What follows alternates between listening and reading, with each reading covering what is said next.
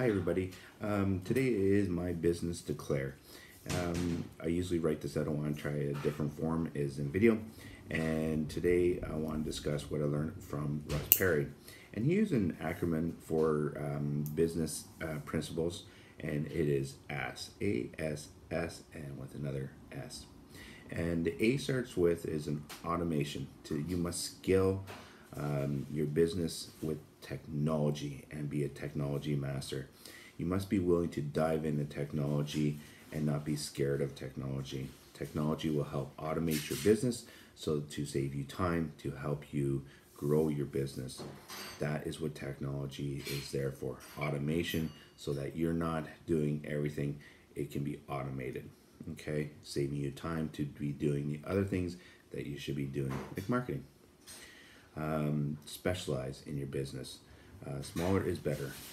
Bigger is not better. Smaller is better.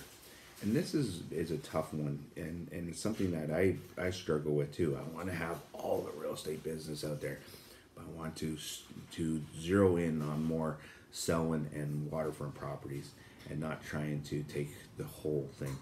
And you'll start seeing some of my marketing, because I believe that this is a correct theory, a way to go. Specialize, smaller is better. It's not saying I won't take a listing in PA, but it's not something that I'm going to specialize in and to market to, because trying to market all PA, all Selwyn, all waterfronts, it's too much.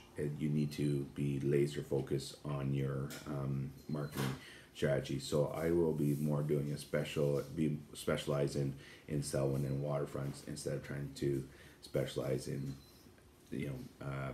all of Peterborough County and City Court Lakes and being everywhere. It's exhausting.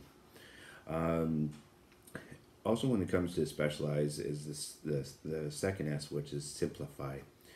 Dominate in one or two marketing channels. Dominate, and I mean dominate.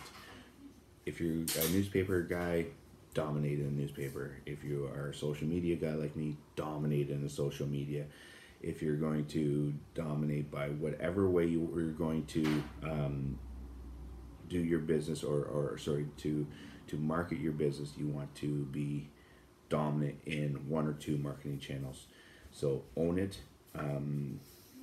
Choose that one lane, two at the most, and make sure that you're the best at that channel that's out there. The last S is systematize, and that's building everything to be run by someone else.